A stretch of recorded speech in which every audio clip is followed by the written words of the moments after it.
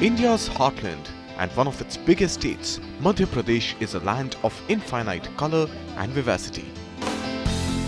Its district of Barwani, despite getting very little rainfall round the year, has today become a major hub for cotton and chili production.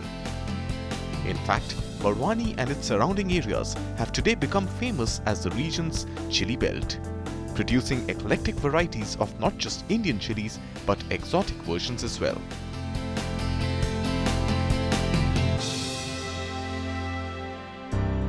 But all was not well till some years back. Barwani is susceptible to low rainfall and high summer temperatures, which led to poor rainwater retention in the soil. It is also home to an undulating topography with a coarse soil that results in a high percolation rate and hence lower groundwater table and less tube well discharge. All these unfortunate circumstances combine to break the back of the farmers of Barwani.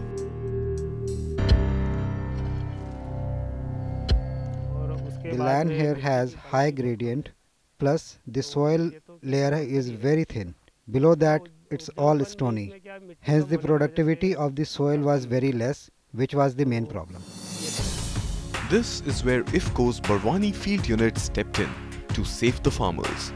They initiated the Save the Soil program, a three-pronged strategy to combat all the ills that plague the farmers of this area.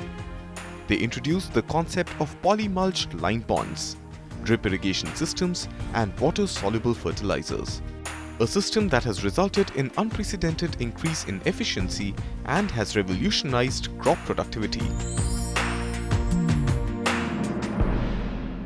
When we combined all these activities under one program, the result was that the amount of water that was used to irrigate 170 hectares of land now irrigated close to 600 hectares of land. The second thing was that the pickings of chili and cotton increased drastically. Earlier, without drip irrigation, cotton production was just 15 quintals per hectare, but today it is 35 quintals per hectare.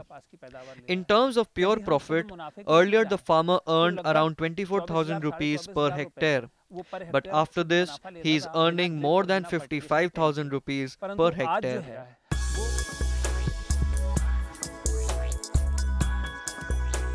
This unique system has majorly helped the chili farmers of Barwani, helping them increase productivity of the local varieties.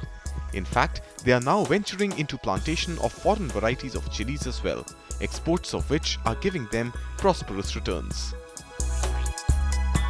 Anand Padidhar and his brother are two of the farmers who have majorly moved into farming of the exotic picador chili, and the upswing in their fortunes has been quite remarkable.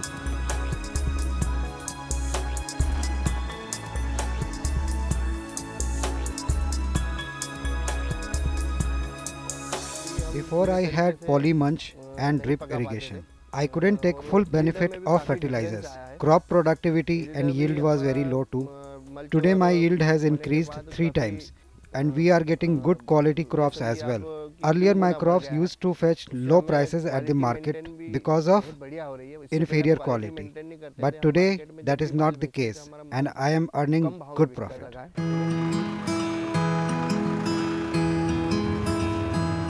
And the productivity increases are not limited to the chili crop alone. Other crops have shown significant returns as well, with yields witnessing an increase of over 150% in areas where drip irrigation was installed. This has resulted in net income increases of over 250%, an unprecedented and welcome windfall for the farmers of Barwani district.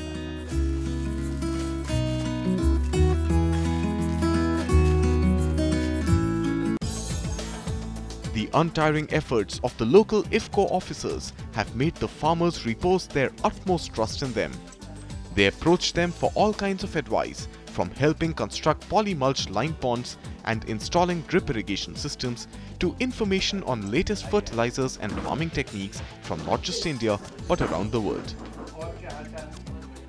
The helping hand provided is leading to the true emancipation of these farmers. In a land that was hilly, barren and cried out for rains, the efforts of IFFCO have brought about far-reaching results. Their superior system of farming has brought about increases of over 200% in crop returns. From barren to blooming, the turnaround tale of Barwani district is an example to all of India of the importance of adopting modern farming techniques.